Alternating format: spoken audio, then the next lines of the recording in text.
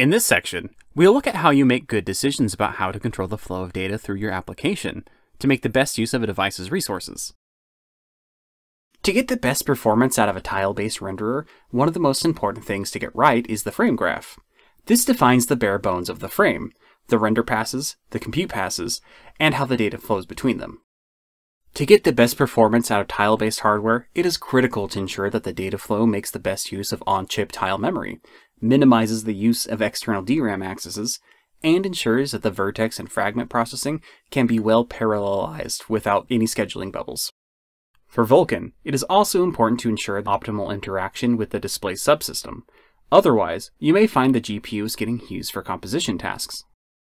If you get this skeleton wrong, you throw away performance and memory bandwidth that you can't easily recover later. Render passes are the main building block for tile-based rendering.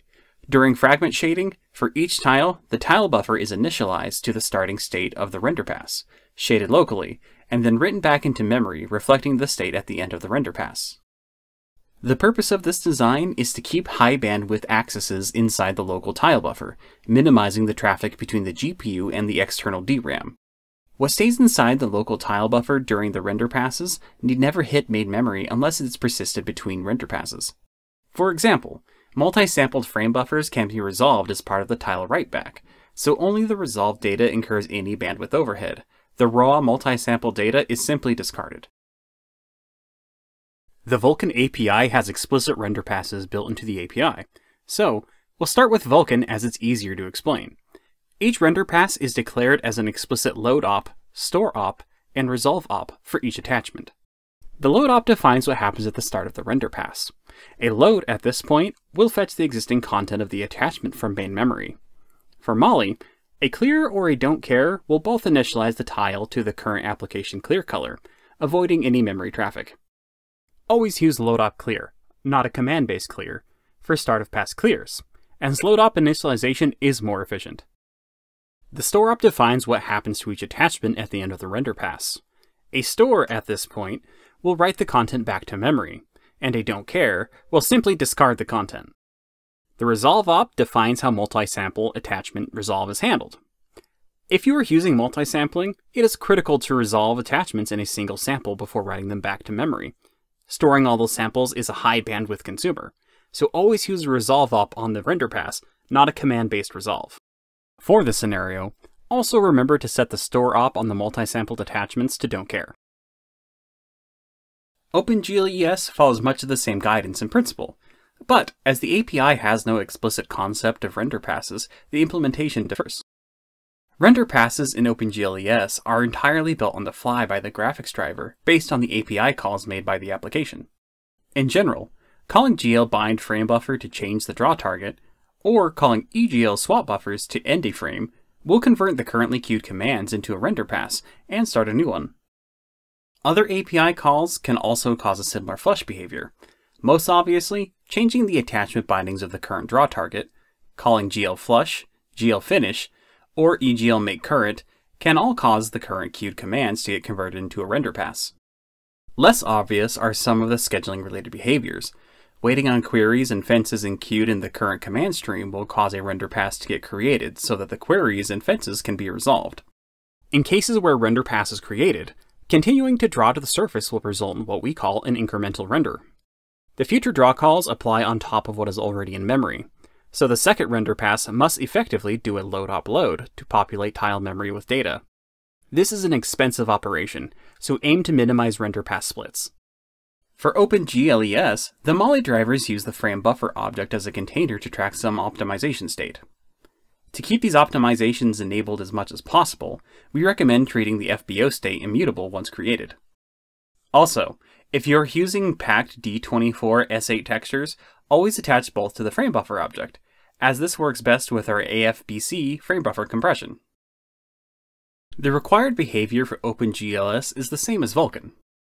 There is no explicit load op, but the first command in a render pass, after the GL bind frame buffer, and before any draw calls, should be a clear buffer, or invalidate if you want Molly to use the fast path tile initialization. A clear after the first draw will be the equivalent of a VK CMD clear, which is slower and more expensive. If the last operation on an attachment in a render pass, after the last draw call before changing binding to a new frame buffer, is an invalidate, then the data will be discarded and not written back into memory at all. For multi-sampled attachments, ensure you use the ext multi-sampled render to texture extension to benefit from the inline sample resolves. Avoid glblit frame buffer for multi-sampling resolves, as it means the multi-sampled data has to round-trip via DRAM. One of the most powerful techniques for diagnosing render pass inefficiencies is to draw the frame graph, showing the render passes and the data flow between them. In this diagram, the large gray boxes are render passes, the small white boxes are attachments, and the lines show data flow. Solid lines indicate use as an attachment, whereas dotted lines indicate consumption as a texture. The basic technique for drawing a frame graph is relatively simple. Treat each render pass as a box, with input and output sockets for each attachment. Each input socket must be cleared or invalidated to avoid a load from memory, and each output socket must be invalidated to avoid a store to memory. When drawing these graphs, remember to include all the render pass-like structures in the API, such as compute dispatches, copies, and blitz. They all use the same GPU, and their data must also flow through the DRAM, so it's worth getting them into the visualization. Here, we have a simple example of the frame graph, showing the data flow between 5 render passes. The main rendering part of the graph uses a shadow map, and then 2 passes for lighting, one for opaque objects, and one for transparent objects that are laid on top. A motion blur is applied over the top, using a velocity map to blur the results of the main rendering in the final post-processing step. The highlighted attachments in this step have no input, and so should be cleared or invalidated as the first operation in the pass. This avoids unnecessary readbacks from DRAM at the start of each pass. The highlighted attachments in this step have no downstream consumer, and so should be invalidated as the last operation in the pass. This avoids unnecessary writes to DRAM at the end of each pass. In this example, we can see a direct feed-through, a case where the output attachments of one pass are read as an input attachment of a later pass without any intervening use as a texture. These can be merged into a single render pass, avoiding the split in the middle. In this example, we can see an extract from a real frame graph. The first problem that we see here is a rendering pass that literally has no consumers. The entire pass can be optimized away by the application rendering engine. The second problem that we can see is a depth attachment that has no consumers. The third problem that we can see is partial feed-through, where we can see render pass 3 directly consuming many of the outputs of render pass 2 as input attachments. It's not a complete feed-through. 2 color attachments generated by render pass 2 are not used by render pass 3, but it's still possible to merge them into a single pass and use GL draw buffers to skip writes to the unused attachments during the second pass. Finally, we have a sequence of another 3 render passes using feed-through attachments. These can be merged into a single render pass. Each of the lines here represents reading a 1080p image in memory, so optimizing these out can save a considerable amount of bandwidth.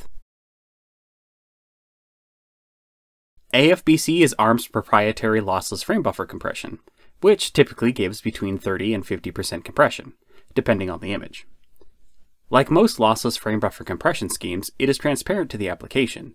It is enabled automatically by the drivers when it is possible to do so. On current hardware, only 32-bit per pixel formats are compressed, and on the Bifrost family hardware, there is no floating point compression at all. There's also no compression for unresolved MSAA data, so be sure to resolve a single sample on tile writeback. In addition, AFBC is not supported for image load or store in shaders. These will perform uncompressed reads and writes, requiring a decompression pass on first use if the image is compressed.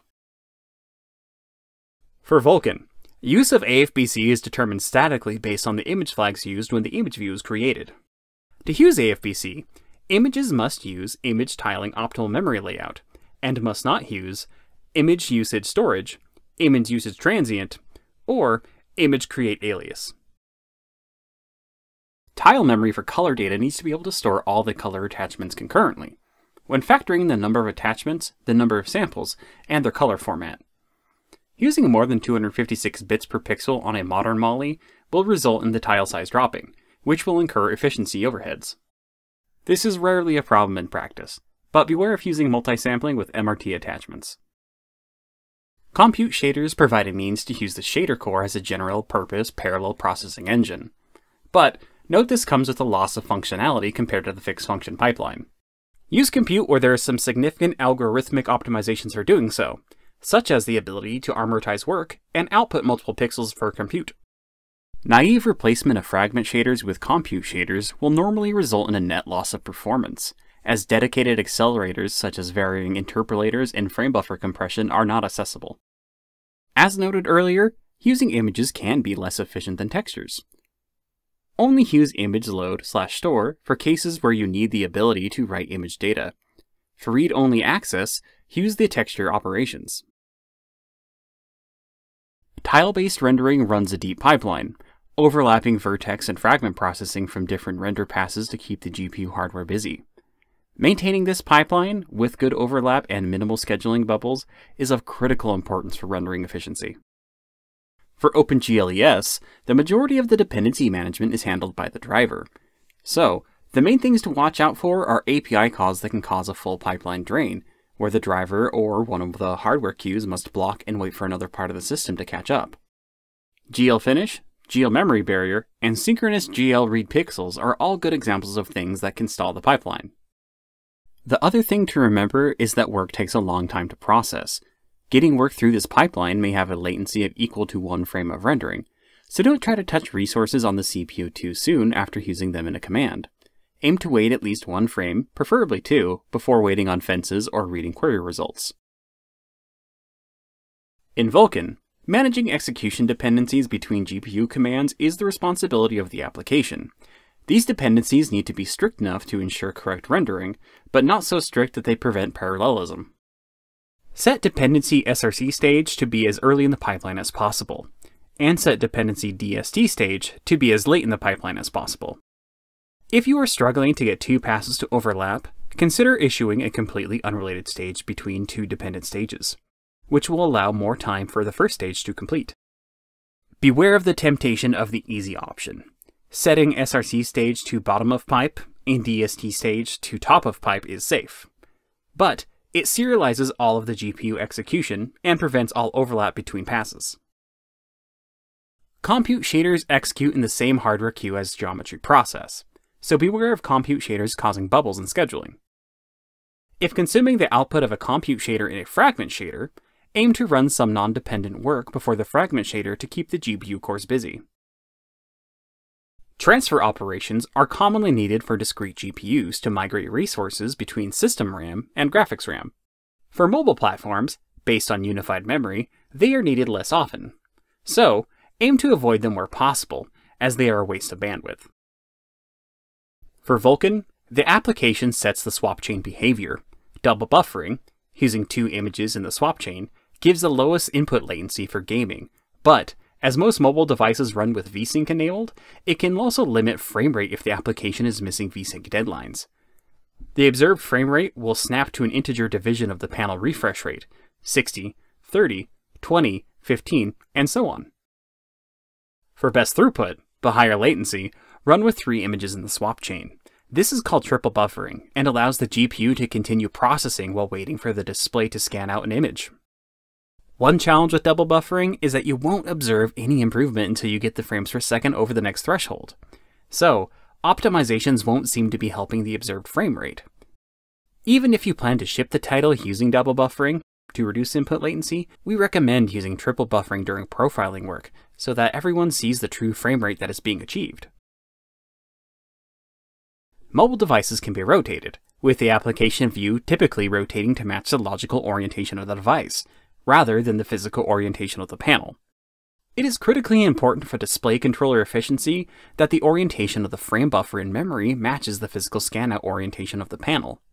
Passing in a buffer in the wrong orientation may incur additional background processing, using either a dedicated composition engine or the GPU itself, which will eat into your game's power budget.